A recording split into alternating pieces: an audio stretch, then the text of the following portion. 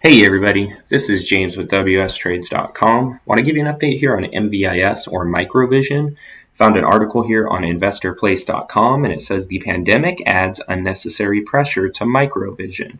When it comes to pioneering innovations, it doesn't get any more fantastical than fostering the ability for cars to drive themselves. While Microvision, MVIS, is specifically in the litter business, if we're being honest, the true investment thesis of MVIS stock is to sell the aforementioned dream. Of course, the real threat to the underlying company is that this is what it only amounts to, a dream. On the positive front, MVIS stock has substance. Through what Microvision calls its highest resolution, full velocity, long-range automotive litter sensor, the company is able to identify objects and foster the ability to predict those uncertain driving situations we experience every day. Given that road rage incidents are on the rise during the new normal, such an innovation enjoys added relevance. However, MVIS stock immediately faces a problem. Essentially, the underlying company will have a mountain to climb to prove the effectiveness of its platform.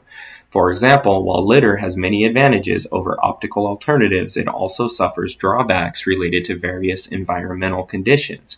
If Microvision is to succeed in delivering autonomous driving solutions, establishing safety will be paramount. Let's take a look here at the price action on Microvision right now. Definitely not great here in the short term. You can see I had a trend line drawn out here. They were dying off, and they broke through that to get above the 21-day EMA, dipped back below, really riding it for a while, and now they're making the move down. So on the TTM squeeze here, you can see the price squeezed for a day on September 1st, and then a couple green dots, and it is squeezing again. So we're definitely looking primed for a big move right now on MVIS. If I had to take a pick right now, I would say we're going to make a move to the downside just because this thing is trending in that direction. The price action is heading down while we are squeezing. So my guess is this thing is going to fire to the downside. Got an important level here, though, around $12, $12.21 right here. Let me zoom out a little more. Yeah, around that 12.20 level is a recent low here. I guess in a little higher up here in the pricing, around maybe $13. So if this thing works its way down below this 13 level and closes below there, I would imagine it's going to go down and test this 12.20 level here. So we'll kind of see what happens with the price action. This thing has not fired yet. It is riding a little low on the RSI here, so we'll kind of see what happens. It's chopping around this 21-day EMA. I mean, this thing still could rally a little bit and then make a big move to the upside. If it does, I believe an important price point here is around this 1650 level. If this thing can rally a little bit, get above the 21-day EMA and fire to the upside, you know, I would be keeping my eye here around this 1650 level.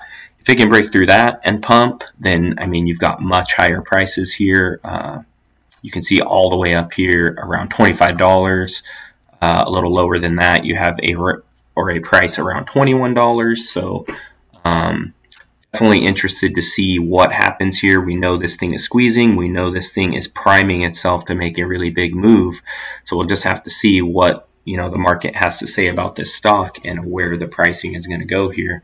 So I'll continue to keep you guys updated on MVIS. Please like this video. Please also subscribe to the channel. If you're not subscribed, hit that notification bell. Appreciate you guys for taking the time to watch this. Talk to you soon.